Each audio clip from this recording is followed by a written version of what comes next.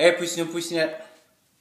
This time our video will be on trauma. That was a special request, and basically it's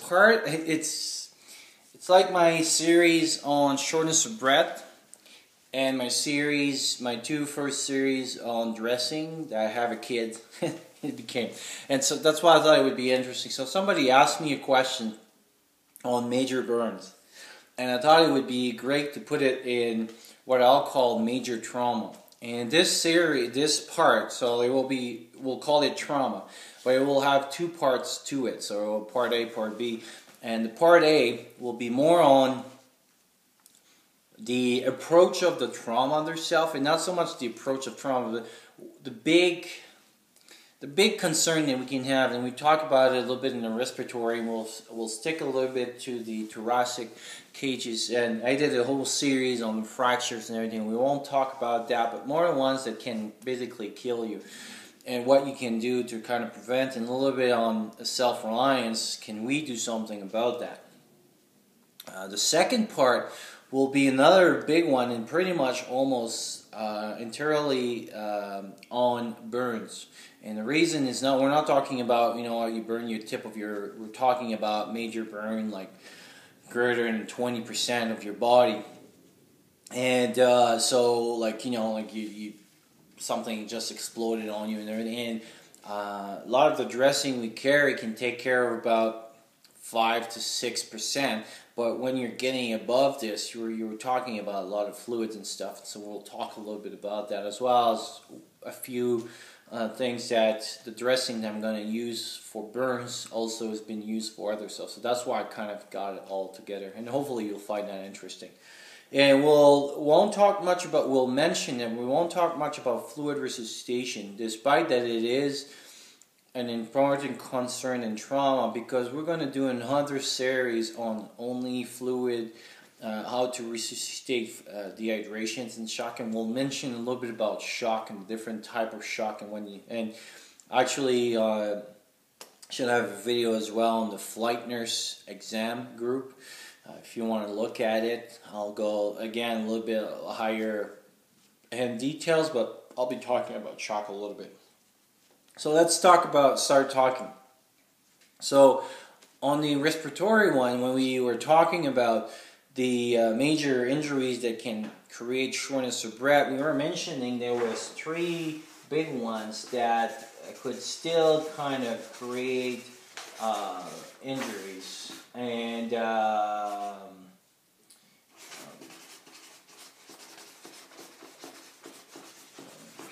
I added a 4th one there.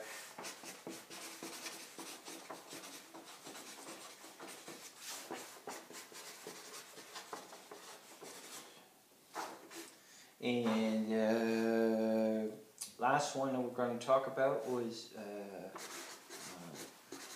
pulmonary contusion. Okay, so that's what we're going to talk mostly about. Fracture, we talk about this. Pelvis is another fracture. You can lose a lot of blood, but I'll talk about it. If you want to check my other videos on fracture in the pelvis and how to fix it, I explain all the details. But we can lose. So you can lose a lot of blood at 3 places. Your femur right over here, your pelvis right here can lose a lot of blood.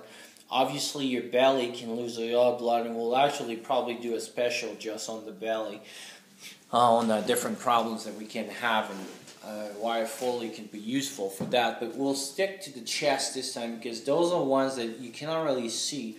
You're not really losing a lot of blood. Okay, so we're going to talk about those ones. Tamponade, there's not much you can do unless you're a trained professional, truly. So basically what tamponade is that, and we talk about cardiac tamponade.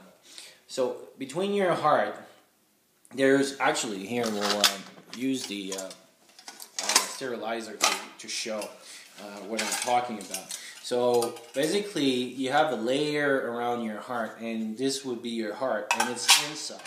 And so as you can see, there's a layer between both.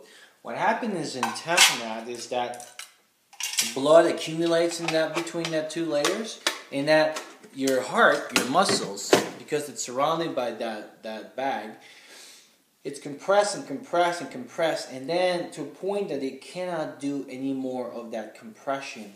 It cannot push the blood, so it cannot be used as a pump anymore, which is the main function of your heart.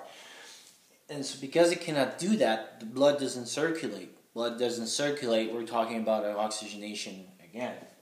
So tamponade can be a big one. The problem is that if you go to a hospital, there's things we can do. There is tricks we can. So unless you're a very healthcare trained person, very unlikely we'll be able to do anything about that. But if you are interested and it is a big concern for whatever reason, and I encourage you to read about it on the procedure, because there is a procedure you could do in the field, but I'm not talking about it here because I would kind of almost cross this person, because even the procedure has his danger, the way you do it, and if you don't do it properly and everything. So again, it goes against a little bit the philosophy that we were talking before of about doing things that require high knowledge, low experience, but by learning things like, for example, dressings. If you do dressing versus suture, so it's a little bit the same kind of category. So we won't talk about it a little bit more. Those three, there's things you can do about it. This one, not much, but we'll still talk about it because there is a little something that you can do about it, and we'll talk about it. So pneumothorax, hemothorax tension. So have you noticed both of those words have thorax in it? And this is basically how most medical names are, is that they have their like for example, hypothermia, hyperthermia. So they have thermia meaning temperature, and hypo and hyper means high or low. So here pneumo means that it's air, and hemo means it's blood. And so basically it's the same thing, but it's just how it works is different. So what happens is that when you have a pneumothorax is that basically you have a layer between the two lungs like this, and it gets punctures. And as it gets punctured, either air can go in or blood can accumulate in that part. And what's going to happen is that it can compress your lungs, and it will be harder to breathe, so air won't be able to circulate because your lungs won't be able to inflate. Because again, we were talking about in the respiratory is that we work at the difference level of, so we either decrease the pressure and then the pressure goes in. Well, if there's a valve or a big hole in it, the air can go between both places, and then that exchange of pressure doesn't happen. Can we do something about it? Yes. Pneumothorax, you can do a dressing, 3 sides only, not 4 sides, because you don't want to go through what we're going to talk about it after, the tension pneumothorax, the 3 sides to drain for the pneumothorax. Hemothorax, there's blood. It is harder to accumulate. There is other stuff we can do, and we're going to talk about it right there in the tension. But then again, it's going to be your own decision. I'm going to put a few links on the video if you want to read more about it. But there is maybe something you can do. So that's the hemothorax. So let's talk about the tension pneumo.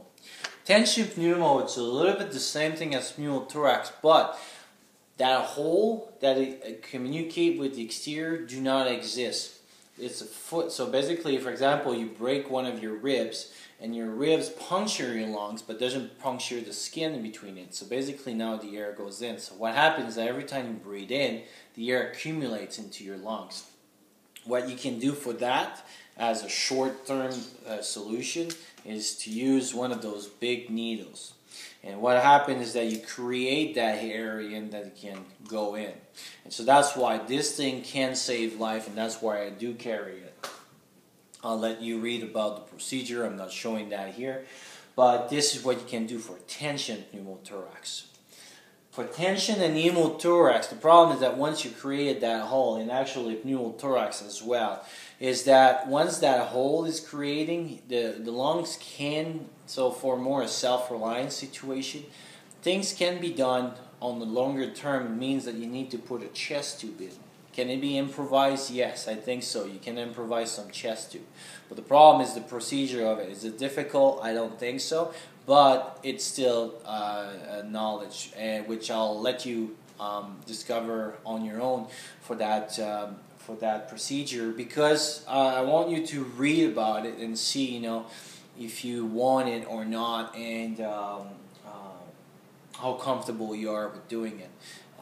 It's not a complicated procedure, but it is still a procedure with it, and it has some pros and cons. I think it would be able to improvise, and the main thing that you want is any system that you're going to create. You want the air to be able to go out. So basically, think about if you would have a glass of water and you put a straw in it.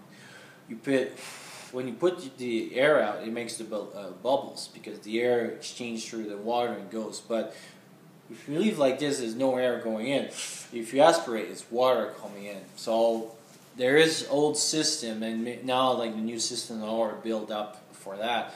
But there is a system that you could build that could create that system, meaning that all the air that is in, as you're closing this hole, you're trying to re-equilibrate those two pressures, the one from the outside, the one from the inside, as the person breathes in and breathes out.